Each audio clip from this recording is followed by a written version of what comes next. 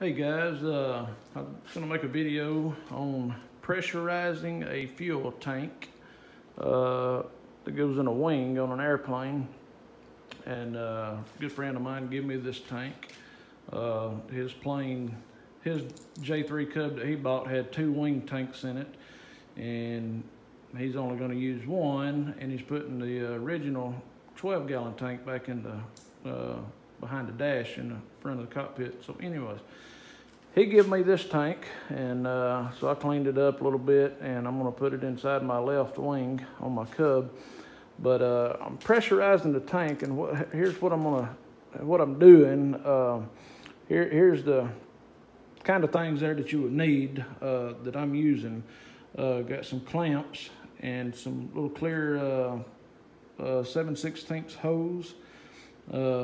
Good old 1960 something football pump, and use that on my RC Cub, on my quarter scale Cub, and the little nipple there on the end of the hose is fits my tires. I've got real Dubro tires, Goodyear Dubro tires that you put air in them. So anyway, that's what I use that for. And just a surgical glove, any kind, any color, whatever. And plugs. These are 1/4 inch galvanized plugs. They're pipe thread plugs, which is the same threads as what's in the tank right here. Now what you want to do is put your original nipples back in. These guys right here goes in the tank that way, and then I'll show you the next step on what we're doing from there. Here's the next step. What I got to do is you want to take Teflon tape and put Teflon on your fittings, so that way there it gets a good airtight seal around the threads. And you just want to take that and thread all your fittings here back into tank good. All right, now next step, what you want to do is take you a glove, surgical glove, put it on the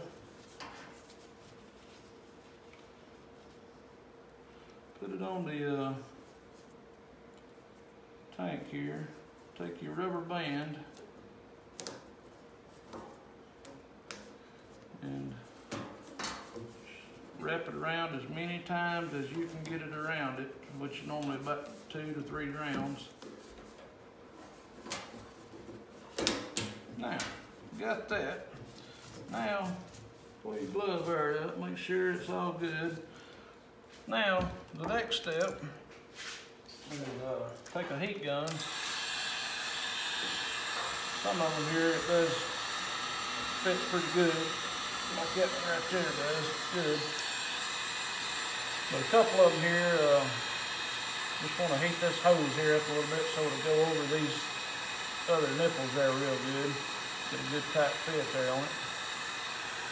That's about good enough.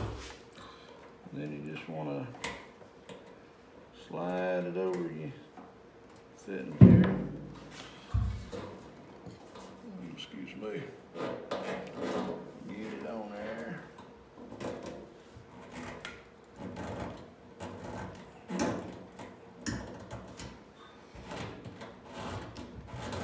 Just get it pushed down on there real good, tight, just like that. Now we'll bring it over here and we'll do the other one the same way here.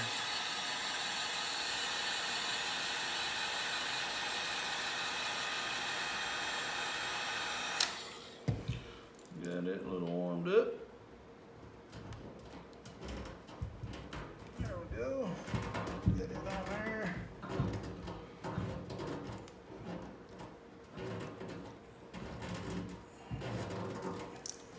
Just like so. Now, the best thing to do is to heat this hose here up a little bit, and heat it up pretty good to where it'll bend real easy here with you. And like that. And then take it and just fold it over, and take your hose clamp, just like so. We're just gonna wrap this hose clamp around her and tighten the snot out of it. Get it good and tight, just like that. All right, then we're gonna do the other one same way here. Gonna heat this hose up. What we want to do is I'm going to lay it over this way just so my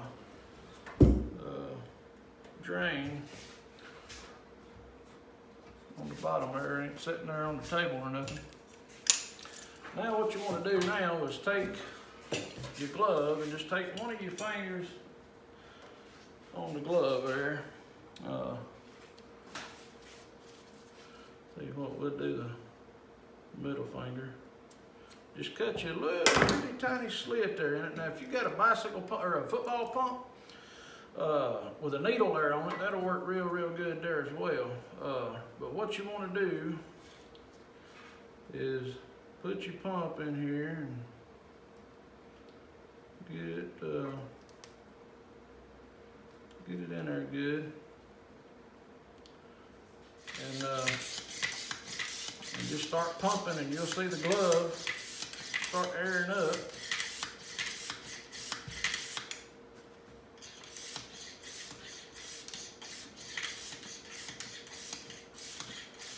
And you don't want to overdo it, put too much.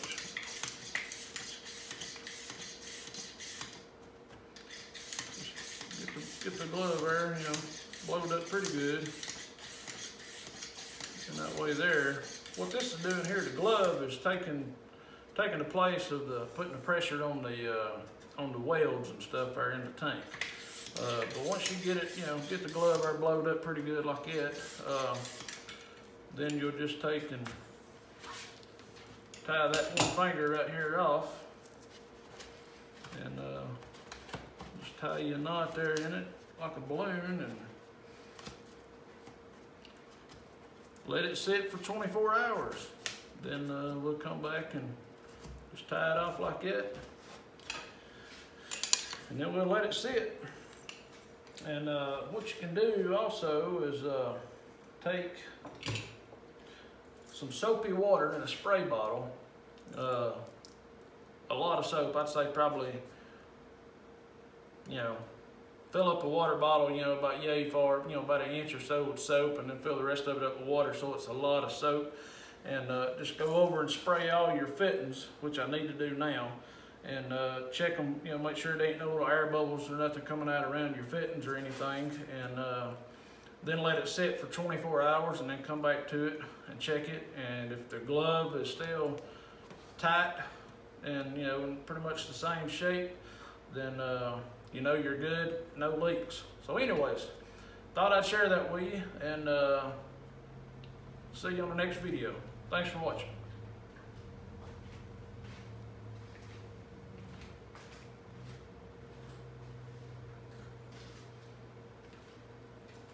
All right, back after 24 hours. And as you can see, the glove is still blowed up good.